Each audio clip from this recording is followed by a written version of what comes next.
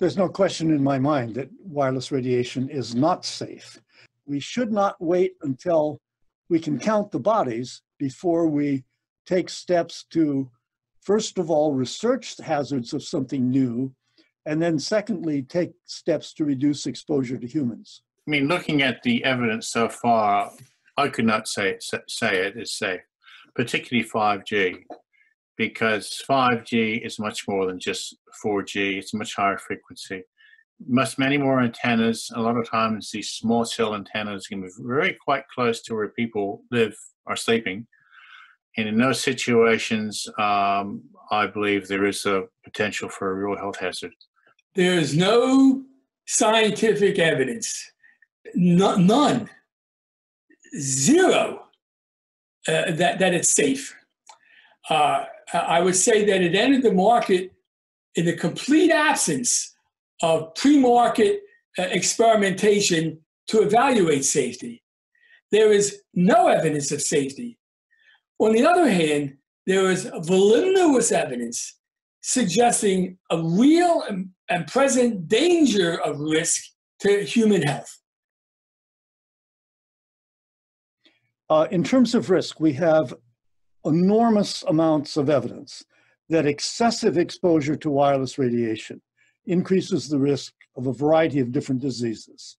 There's a plethora of studies to give a reasonable, rational person pause. Pause for what? To conduct appropriate studies aimed at answering that question. But they do not exist. Certainly there's a risk. All forms of human disease, you don't want it to happen to you involuntarily. You might like your cell phone a lot and you want to put up with the risk, fine.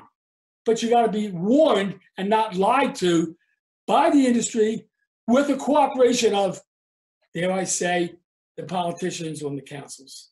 We can't assume that it's safe until proven dangerous. We should assume that we should prove it safe before we have those kinds of exposures going on, because whatever harm is done may be long-lasting or lifelong.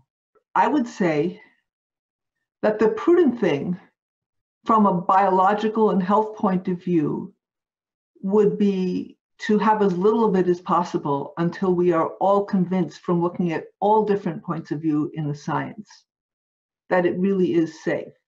Can be suggested that 5G communication may be more significant for health risks as compared to any other frequency range.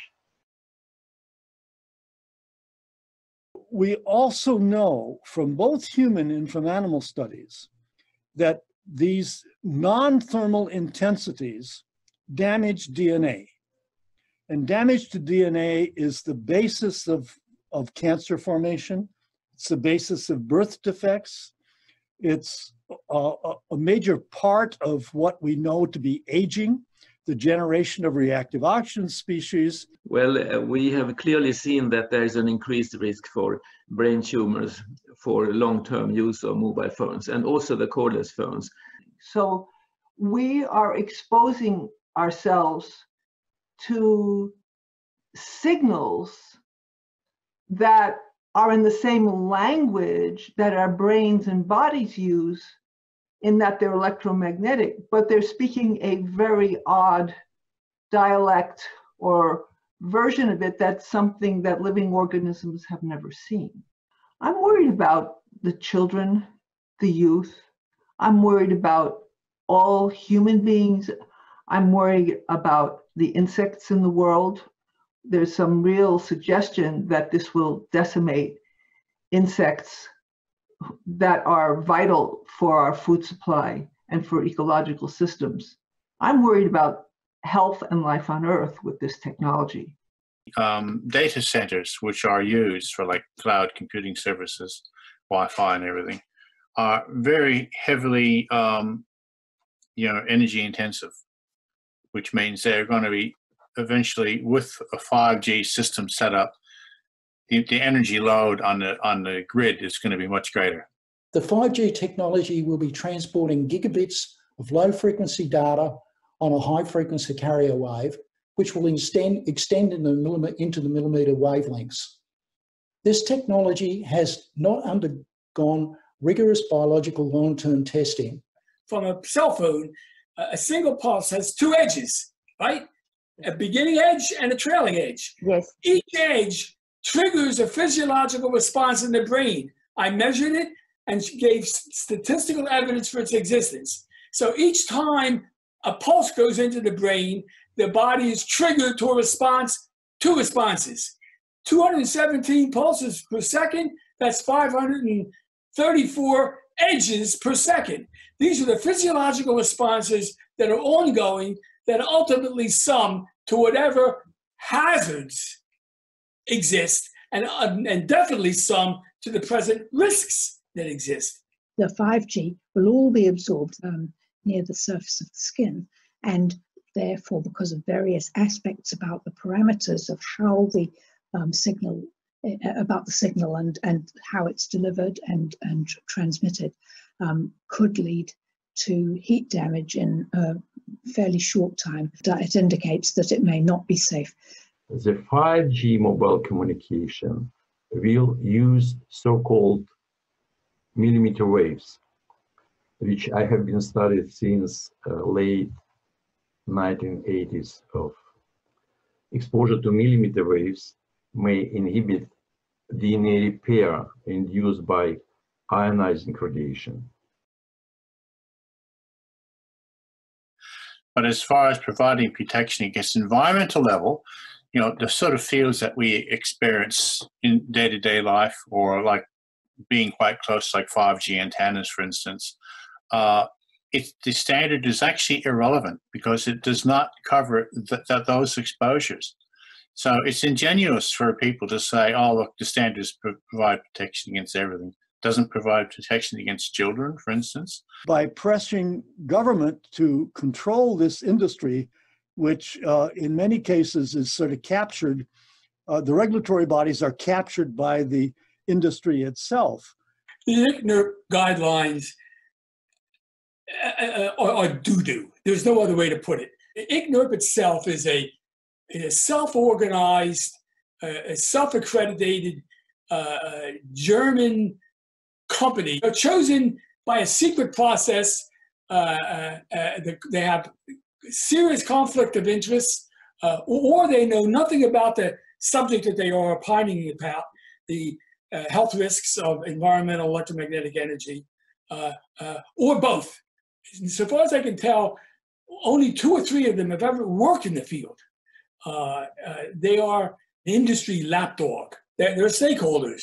ICNIRP guidelines do not protect us from effects of wireless mobile communication. I don't think that one should rely on those guidelines because they are not correct. They are not looking in an objective way on the science of health risks from radio frequency radiation. I have looked into the ICNIRP 2020, the new guidelines, and what they do is that they omit from their review studies that show that there is an increased risk, for example, on cancer. This is a guideline which is good for industry, but it's bad for human health. In most suburban streets, a mini cell tower is put up in front of about every 6th to 10th house. But they're not generating only 5G, they're generating 3 and 4G as well. Those are the frequencies for which we have ample evidence of harm. What does one mean about a smart city?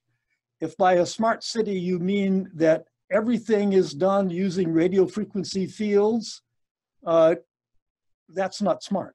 As far as I'm concerned, the people who allow it have got to either demand evidence of safety or concede they lack evidence of safety, and there's a definite possibility of risk, and or to make a more emphatic explanation for those people.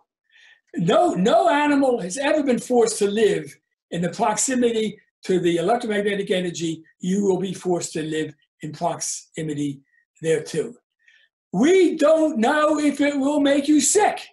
We see no evidence that it will. We see no evidence that it won't, because the pre-market evidence normally expected for a product that's going to put potentially dangerous emanations into the environment. Those have not been done. From my point of view, the motivation for this is not need, but economic. And I don't think that's a good way of dealing with public health. I think we need to do safety first. We don't have enough of that research on 5G. I think it's grossly premature to be rolling something out on this scale when there are this many objections. I can't see any good public health or scientific or human need reason for it. But really, we need these new studies and wide discussions before we can really answer the question. I do have serious concerns about the large-scale deployment of wireless technology, with millions of small cells antennas being positioned in close proximity to people 24/7. I would not have one of these small cells located on a street pole outside my house, just meters away from my living environment.